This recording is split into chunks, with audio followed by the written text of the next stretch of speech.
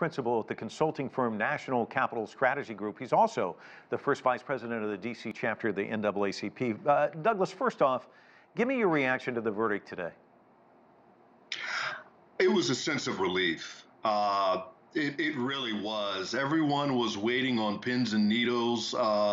Someone tweeted at me earlier today and said they were nervous. I said I'm nervous as well. It was very interesting that, I've never been nervous to hear the outcome of a court case before, but this one really had people very anxious, and a sense of relief washed over me when I first heard the first guilty verdict. And then I knew after they convicted him on the first verdict that the other two dominoes would fall. So it was just very big sense of relief, and okay, we can relax and try to focus on the road ahead. And Douglas, speaking of roads, we're looking at a road in Minneapolis right now. Lots of people out on the streets demonstrating. We've seen drums, we've seen dancing, we've seen hugs, we've seen tears. And we've heard from some of these people on the streets of Minneapolis, some of them saying, we're getting somewhere in this country. Another saying, this is a new day in America. But I think the most measured response was someone who said, this is not the ceiling, this is the floor. This verdict doesn't erase a lot of the problems that sent these people out on the streets this summer, does it?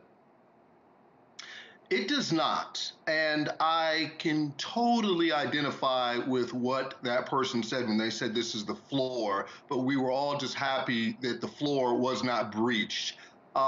There was a mound of evidence against this officer for the charges that he was convicted with, and the prosecution did a masterful job of proving their case to the jury.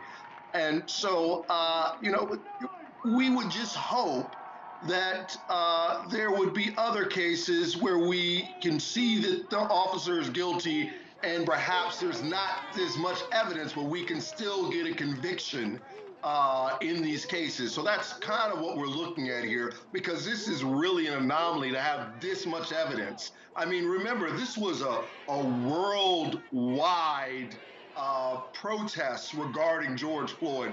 There were protests all over the globe. So this is unprecedented in terms of these cases of police violence against black males. So, again, like I said, we can regroup and get started on the road ahead, but we do have a long road ahead of us. But the most important thing is that we were able to get this big obstacle out of the way so that we can move forward. And Douglas, Keith Ellison, the Minnesota Attorney General, said today that this should be an inflection point. The jury did their part. He said now it's up to the rest of us. And the U.S. President, Joe Biden, said something similar, saying, we can change the trajectory. The George Floyd, Justice and Policing Act has been passed by the House. It's on its way to the Senate. Do you think the Senate will feel some pressure to actually do something this time around? I really would hope so, and I need to take a look at the process in terms of passing that bill. If it's a simple majority, then we have a chance of getting it passed. And I believe that this type of legislation would only require the threshold of a simple majority and not that 60 vote that is needed with a cloture or the 2/3 vote that is sometimes needed when passing different measures in the Senate. So we may yet see this passed, and that would be a big step forward in terms of addressing disparate treatment of blacks and black males in particular, and people of color throughout this country at the hands of police. So hopefully we can get that passed and move forward. Douglas Sloan, thanks so much for joining us. Really appreciate it. Thank you for having me.